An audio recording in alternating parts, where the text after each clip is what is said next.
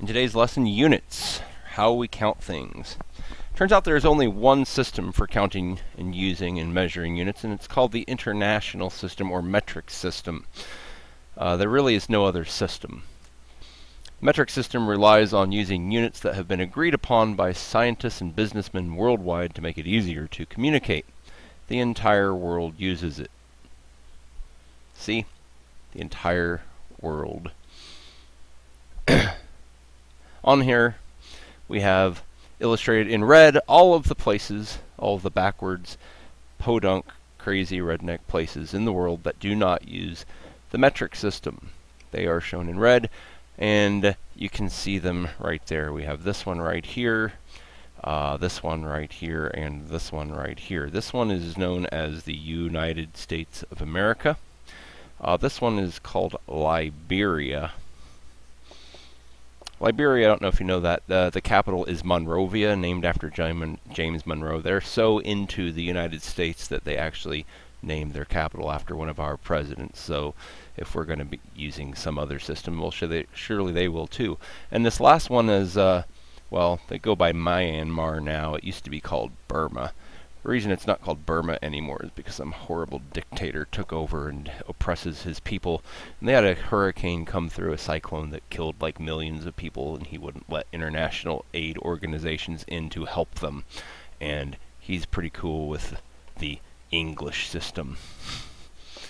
So the English system is just dumb. So you have to use it if you live in the United States because we're weird. But most places don't use that. So if we're going to use these different systems, as we have to because we live in the United States, most people just get to learn one system, but we get to learn two because everyone uses metric, so we need to know that. But in our little cubby hole of the world, we tend to use English, so we got to kind of familiarize ourselves with both, which is kind of annoying, makes my job as a science teacher a little bit more complicated than most people in the world. So let's talk about these different systems and how they're different. So if we want to measure, say, a time, the English system uses seconds, minutes, and hours, and the metric system uses seconds, minutes, and hours. Yay, they're the same. Yay, we can skip that one, they're the same. What about distances? For distances, the English and metric system do not use the same base. In the English system, and one of the fun things about the English system is it doesn't have base units. It just uses whatever it feels like at the time. So it uses like inches, it uses yards, it uses miles, it uses furlongs. What? I don't care.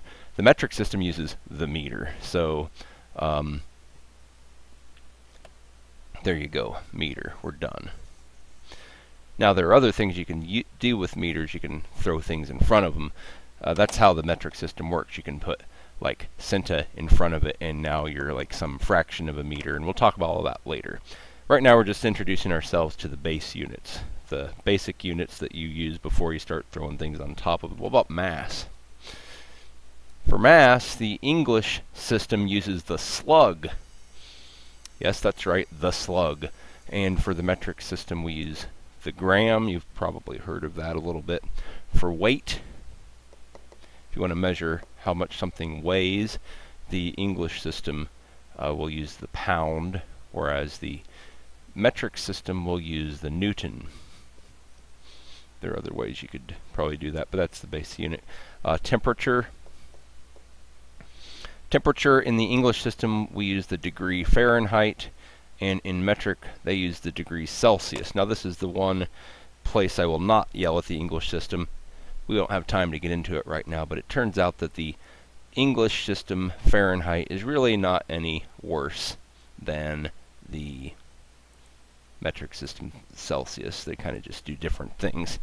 The last one we'll talk about is volume, how much space something takes up, how big it is. In the English system there are 800 billion different ways to measure it. You can measure the teaspoon, the tablespoon, you can measure the cup, the pint, the gallon, the quart, the hogshead, of course, and in the metric system we have just the liter. And so you can see that For one reason, it's a lot easier because there's just one base unit in the metric, whereas there's all these crazy different things in the English system.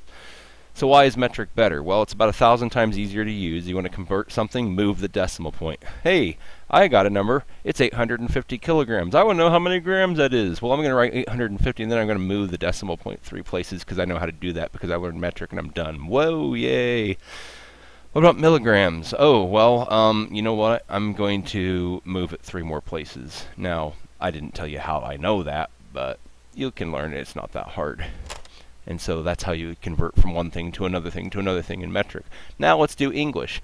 How many feet are in 8 miles? Well, I'm going to take 8 feet times 5,280, which is what, 40,000, 41, I don't even know, 43,640. I'm just going to guess because I don't care, and it's a stupid question. What about yards? Let's 8 times 1,760 will get me that answer. Well, what if I wanted it in inches? Well, I'm going to go take 8 times 5,280, and then I'm going to multiply it by 12 because all of these numbers, 5,280, 1,760, 12, they're very easy to know numbers that no one ever had to spend any time memorizing.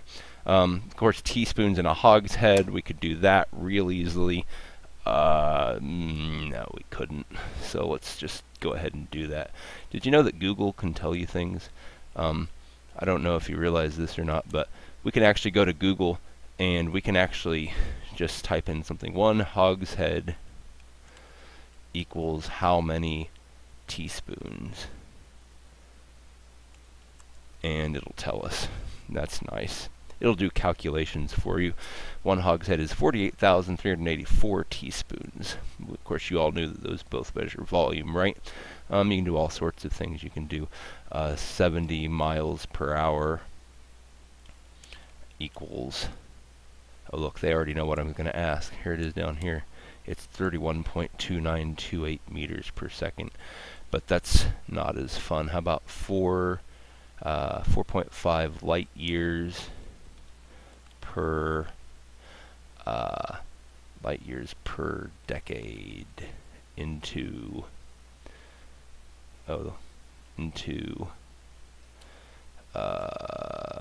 miles per hour. How about that one? There we go. Oh, there you go. 4.5 light years per decade is 301,777,483 miles per hour. Yes, Google can calculate things. But I'm going to teach you how to do this on your own because, well, I would say because you're not always going to have Google with you, but that's probably a lie. You probably will always have Google with you with smartphones and everything.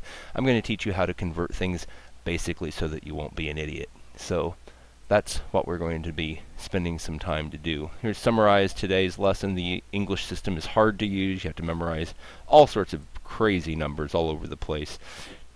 3 teaspoons in a tablespoon, how many tablespoons in a cup, 2 cups in a pint, 2 pints in a quart, 4 quarts in a gallon, how many gallons are in a bushel or a peck, I don't even know or care. Google can tell us, but with the metric system, all you got to do is move the decimal point back and forth and you're done, and it's nice and easy, and that's why we're going to use the metric system. Yay.